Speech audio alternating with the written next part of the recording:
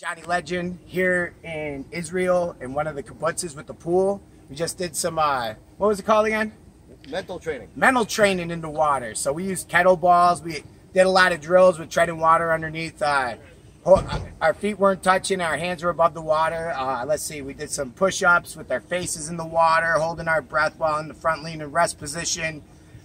Did kettlebell, walk along the floor of the pool. Crazy Highlander shit. You know what I'm saying? It was awesome. So if you've never done this, this is a good way to implement this into your training at a local public pool. And it was saying, just get in the water, start doing treading water without touching, without your hands. Put your hands up like this and tread water is a good way to train. So prepare you for when you're out of breath and you got to plan to breathe in the fight.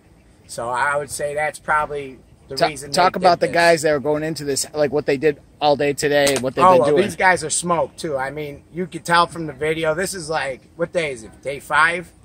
Day 5? 4? Something like that? 4? Day 5 for you guys. Yeah. Day 5 for us. Day 4 for everybody. They've been training super hard. Everybody's been sweating like some white dudes in the Middle East. Okay, it's sweaty up in here.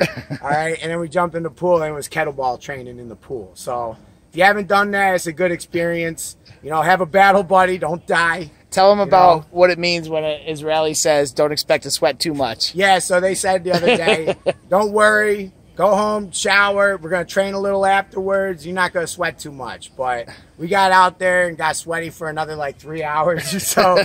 So same but different, you know, theme of the trip. All right, guys, talk to you soon.